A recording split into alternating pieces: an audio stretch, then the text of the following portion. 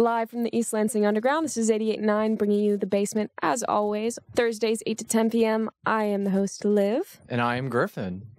We have a lovely band in studio tonight called Queen Jayne. Would y'all take a second to introduce yourselves? Hi, I'm Tanner. I'm the lead singer and lead guitarist. Hi, I'm Lee. I'm the rhythm guitarist. I'm Eric Zuby. I'm the drummer. I'm Colton Proctor. I'm the bass player. Sing backups. Wonderful. Well, thank you guys so much for joining us tonight. Let's start the way that we always start. I'd love to jump right in, and y'all can just show our listeners what you're about.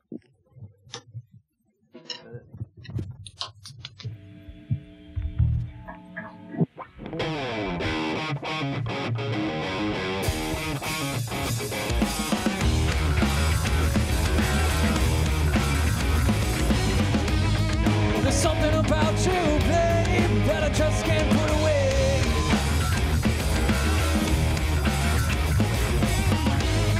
You say that you could use a little bit of company. Oh, tell me, mama, can you feel my heart? I'm just a kiss away. I can help you grow, baby. If it's not too soon to try, can I heal your heart, baby? Tell me, will you come on home and stop your trying? Yeah.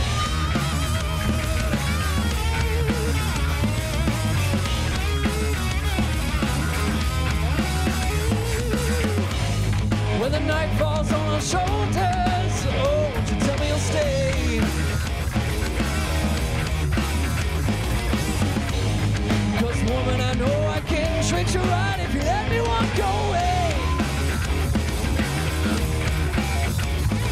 Oh, mama, let me walk away. I can help you grow, baby. If it's not too soon to try, can I heal your heart, baby? Tell me, will you come on home and stop your trying? Yeah.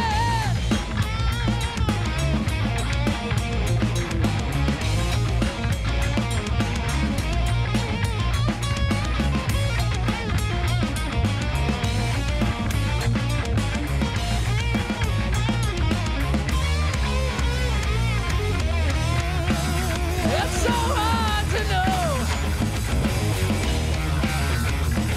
Should I trust your love and let it go?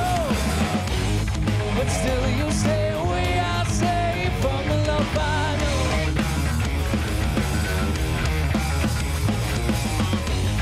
There's something holding you back, baby. I think it's time to let go. Oh!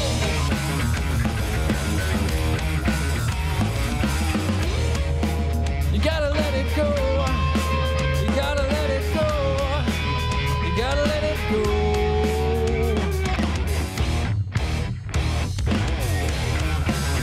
Gotta let it go. Gotta let it go. Gotta let it go.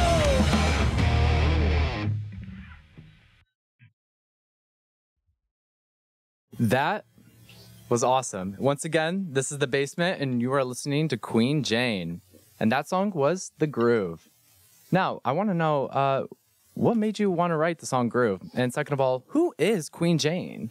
Well, the second question is kind of a long story. The first question is kind of like that song's been around for a while and gone through a lot of evolution. Like it changed numerous times over the last I want to say 5-6 years. And so it's been around a while, but it was initially about, trying to get back with somebody who, had left your life, and it was, they were important to you. And then things kind of get complicated. You go back and forth after a while. That's kind of like this whole generation really is dealing with that. So it felt very relatable. And then it turned more into like a lifestyle choice of I know I want this lifestyle. Don't know if I can have it, but I'm ready to do it. If that makes sense. So it kind of turned from a relationship thing more into a wanting a lifestyle and not sure if it'll choose you type of thing. Okay, but we also are dying to know, who is Queen Jayne? Well, so Queen Jayne herself was actually a real queen. back in the 1500s. And we got the name originally from a song from Bob Dylan called A Letter to Queen Jayne. And she was known as the 9-Day Queen because she was killed by her family and things like that. Like, she was betrayed by the whole kingdom. And she wanted to go more of like the freedom route for the people. And she was considered an illegitimate child. And it kind of felt right to be like, A, that's America for wanting freedom. And B, that's kind of like, you know, the black sheep of the family gets the down part of the spoon type of deal. Now, where did you find this story? Where did you find this history? And then why was that motivated to name your band that?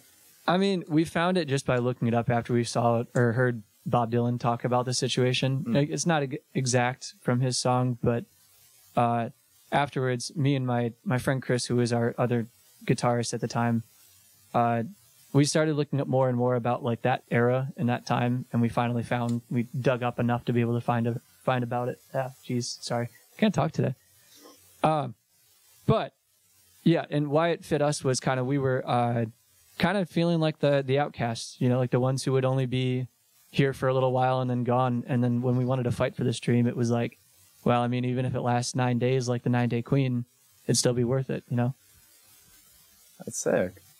I love the kind of the way that these themes are changing for you as it goes. Like, especially what you were talking about with the groove, how this song was written like ages ago when you're in a different headspace, and now it's come to mean something else, even though the song is in some ways the same, at its core the same. Do you feel like Queen Jayne and this band and what it is has similarly over time kind of like shifted to mean something new for you from when it first started? Personally, I think so. When it first started, it was, I mean, that's kind of, are you guys okay with me getting into that story? It's kind of a long one, honestly, but.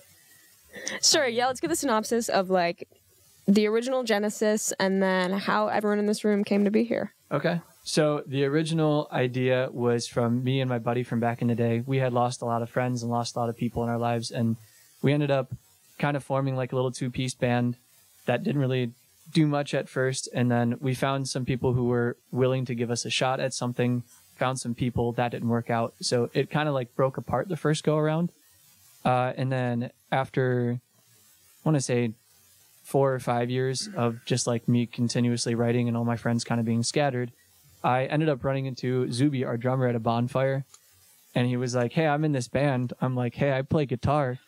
And he's like, I'm a drummer. I'm like, I'm a guitarist, so let's get some of this stuff out and going. And he was the one who initially helped me record Groove and get it out on social media and stuff like that. And later on, we ended up finding Colton, who is our bassist. And I had actually worked like, 2-3 jobs with you before? We worked a few jobs together, and we never even made the connection until the most recent one we worked together. Yeah. That we'd seen each other when we did places, and we were standing on the assembly line all day long for, that was a Christmas break for me, I think. Mm-hmm. And we were talking about music, and since we just got 8 hours, we were standing there and talk.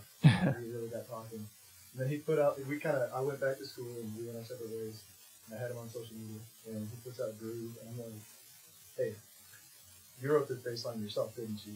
Let me play bass on your next one. So, and then later on, he ended up saying, like, I have this friend who's a really, really good guitarist. I know we need another guitarist, so like let me get in touch with him. And then Lee came into the picture. So, well, I know that Queen Jayne is across the ocean. Oh, well, at least was from across the ocean. Mm-hmm. But you also have a song that you covered which is called "The Ocean." Can you tell me what song you're covering? The song is "The Ocean" from Led Zeppelin, and I think we've all had a big inspiration from Led Zeppelin, so it just kind of suits and fits our style and vibe, and we think it's a really rad song. Well, sick. I want to know like where you guys are all from, first of all. I'm from over by Yale, Michigan. Which is, yeah. I'm also from Yale. Yeah, me and Colton are both from St. Clair, Michigan. Technically, I'm just outside of St. Clair in a little township called China. Yeah, so we're pretty spread apart, but we've been trying to make it work the best we can. So where's your hub when you all come together and create? Generally, it's over at my house because I have like this little nook that we made into our studio that we're recording this in. And it was actually like a one-car garage that was turned into like a secondary living room. So it's like all wooden paneled and everything all the way around. Sick. But yeah, so it has a really nice warm sound to it. But that's kind of been our meeting spot for a while now. Well, sick. But once again, I'm really excited to hear the cover of The Ocean by Led Zeppelin. Once again, this is Queen Jayne, and you're listening to The Basement. 1, 2, 3.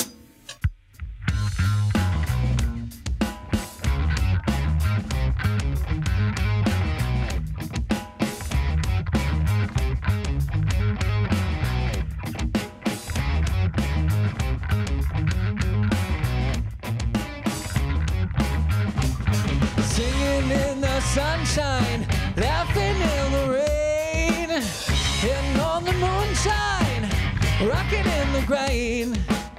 Got no time to pack my bags, my foot's outside the door. I got a date, I can't be late for the high home time. Oh. Ah-ha.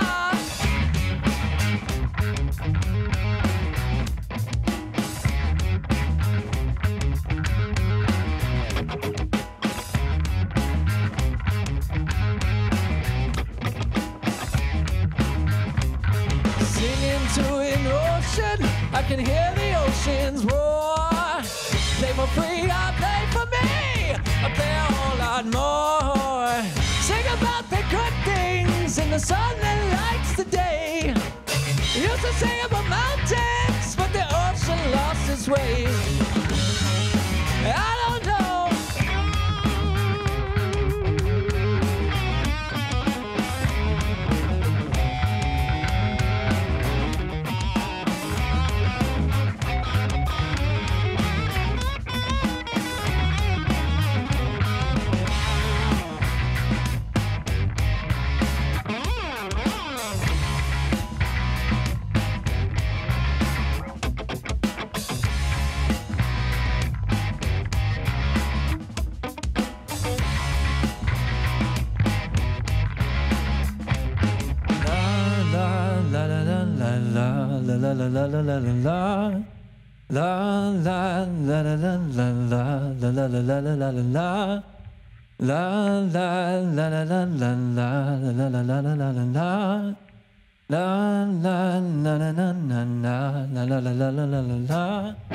Sitting around singing songs till the night turns into day. Used to sing about mountains, but the mountains washed away. And now I'm singing all my songs to the girl who won my heart. She's only 3 years old, it's a real fine way to start. Ah-ha. Sure it's fine. I blow my mind. The time's up on it down. Yeah, yeah, yeah.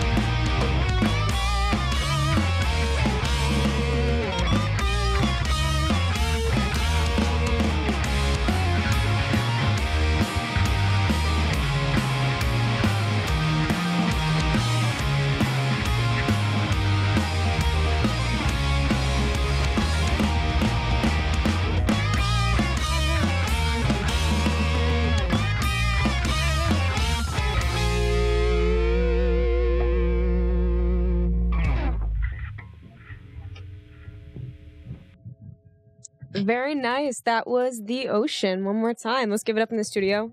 We've decided on snaps. Snaps is the way to go. Clapping, it doesn't translate on the mics.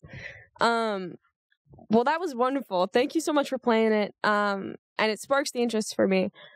Is what you guys play as a band the same as what you all listen to in your own time? That is an excellent question. I feel like we have slight differences. We're all inspired by like the same, I guess. Well, we have differences within eras too, I suppose. So I mean, we all like appreciate what each other appreciates, but I feel like on the general listening level, we all kind of listen to different things. Yeah, I noticed Cole, is that Colton, short for Cole? Yeah, I noticed on your socials you had training in jazz and funk. Oh, yeah. So Lee and I went to the same high school, and we were in 7th or 8th grade, and he goes, "Hey, I'm picking up guitar, so pick up bass so we can jam. I don't want to be alone with this." So that's how we learned. We grew up learning together. When we got to high school, we practiced up a lot and got into the high school jazz band, and we had a really, really good band director, and we played a lot of jazz all through high school. And then me and my dad found an ad on Facebook Marketplace or Craigslist or something looking for a bass player and guitar player for a local cover band. So we grew up playing in bars. And Lee came into that after a short minute. So yeah, I grew up playing jazz and funk in that school band. I love playing that. It's fun. And you can find band members on Facebook Marketplace. Well, yeah, that was a funny story. That was not that. I mean, it's done now, but it was a fun cover band that went through high school, and it was a lot of really good early exposure. We really learned how to play in front of a crowd, work with the crowd, have fun. Not just be all uptight and nervous the whole time. So. I also noticed that your biggest influence were Les Claypool and Joe Dart. Yeah, my brother showed me a band called Wolfpack when I was in middle school, and he was like, "If you're learning bass, you need to learn to play like this guy." And I still cannot play like him. He is easily like one of the greatest bass players in my head. So yeah, he's a funk bass player. He plays for Wolfpack. And then, who's the other one? Les Claypool? Mm-hmm. He's the bass player and lead singer for Primus. If you've never heard of them, go have a listen. That's, Who hasn't heard Primus? Come on. You're in for a treat if you go over to Primus. But, he just plays the most unique style. Nobody plays like him. Well, thank you, Cole. Yeah, how do these kind of disparate influences find their way into what you guys play together? For all of you guys, the different perspectives and experiences that you bring in. As of right now, yeah, I mean, as of right now, it's kind of like the originals we're playing were stuff I had written prior to this. Mm-hmm. So it's more reflective of you and your voice. And it mainly comes through within like the covers we do and stuff like that, because we all have we have these covers that we're like, oh, I want that one. Oh, I want that one. We need to play that one. And then it like kind of the whole show kind of becomes ours. As of right now, we're hoping to like write more together to actually kind of see that influence come through. Mm-hmm. Have you ever used vintage instruments, or have you record, or like what are some recording techniques that you have to get the sound that you have as a band? I feel like the most important thing I've found out is just different miking positions, and really that's pretty much it. That's it? Because you got all this cool equipment. Tell about it. Well, I mean, yeah. So I would say, yeah, the most important thing I've found so far is how to try to make it organic sounding in a world full of overly compressed, and I'm not going to down today's music at all, but a lot of the newer production styles are very like in your face and aggressive, and like that can be great for some styles of music, but I feel like there's a quality of old school music that we're kind of losing, I suppose, nowadays, where it felt like you were just in the room with them. You weren't at a concert necessarily, you were just there while they were playing. And I feel like that natural organic sound is what I'm trying to capture throughout all this. So very simple inputs and outputs, just everything mic'd up, not really too much going on throughout most of the production process. Well, I want to bounce off that. How do you feel about the evolution of rock from the 70s to today in 2024? It's back and forth. Like I have a lot of artists that I really, admire and enjoy nowadays too. But I will say, like, I do feel like we've kind of lost a little bit of the authenticity, I'll say, because it's become so competitive, I think is the main reason. So like everybody needs to be kind of a step above the next to be able to stand out nowadays. There's millions of artists, but so I think maybe we've turned a little bit more into a numbers game and a social media game more than focus on the music and getting a good song out type of game. That's probably the main difference I've noticed, at least. Well, that breaks my heart.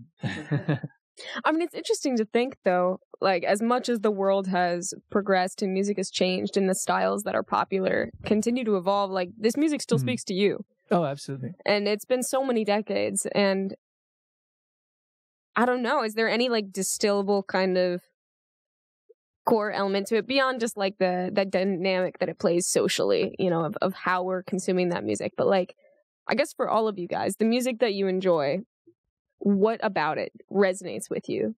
Would you care to go? Yeah, I don't know. I mean, it is just, it's the classic rock deal. I mean, it's the I want to hang out with my friends and I want to get my guitar, pick it up, plug it into a big amp and turn it up and play. Yeah, I just love the raw emotion. Yeah, it's just like power in your hands. It's just anything. It's the satisfaction the most satisfaction you can get playing the guitar is this music.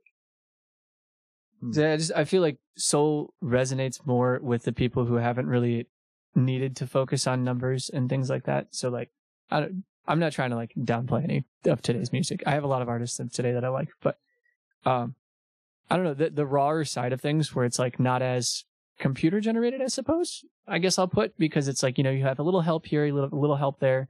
It kind of like changes that emotion from something that was organic into something that doesn't maybe feel the same as like what the initial artist went to intend. So like having a guitar in your hands and just cranking it up to 11 and seeing all the flaws and everything that come out of it, to me, that's more like, I guess that's where like my emotional side comes out. Cause it's like, I'm feeling that, like, even if he messed up, it's like, that's where he was in that moment, you know? So. And Eric, you jumped in for a second. What artists are your influences and what about them do you most enjoy? I would say lately it's been Rush, The Strokes, Mac DeMarco, stuff like that. So, yeah, I just love how just the raw emotion, and yeah, I don't know. Yeah. Lee, did you have any other influences you wanted to mention too? Yeah, well, so I grew up basically as like one of the biggest metalheads you could find in school, you know, in a school where everyone's listening to rap. So I definitely stuck out, you know, like a sore thumb. And I don't know, it's evolved over time, but I think for me, it's always just been about emotion. Anytime I pick up my guitar, it's about the emotion. I love when guitars are fast and shredding, but I can still feel like the emotion in that kind of side of things. And, you know, ever since I've got out of high school and got to college, it's kind of went more to the chill side of things. Pink Floyd's like my favorite band now. I love David Gilmour to death. He's probably one of my biggest influences.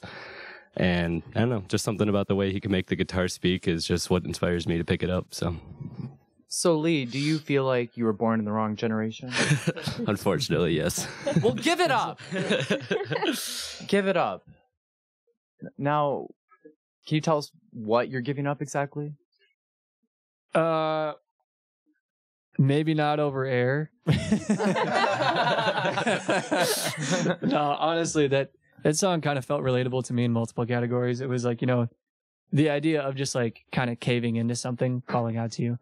It's to me, that was like, you know, there is a reason. I'd rather not get into that right now, but for the most part, I feel like it's just relatable in all categories in regards to wanting something to like happen naturally and just being like caving into it, you know? All right. Do you feel like you could try and keep that like ambiguity in your songs where like it could mean anything? It could go 1,000 ways. I would like to continue to try, yeah. Well, once again, this is Queen Jayne, and you are going to listen to Give It Up.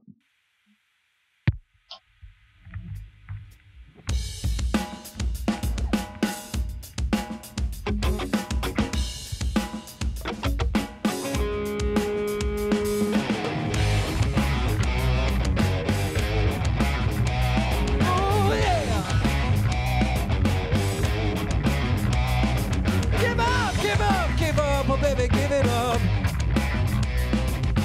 That's from the past, living faster, baby, live it up. Knew you wouldn't last, but you cast another look on me. Better give it up, 'cause mama, you're all that I wanna see. Keep your wild eyes, keep me up in tight, so baby, do me right. We'll find what we find. Leave it all behind. I won't disappoint you if you come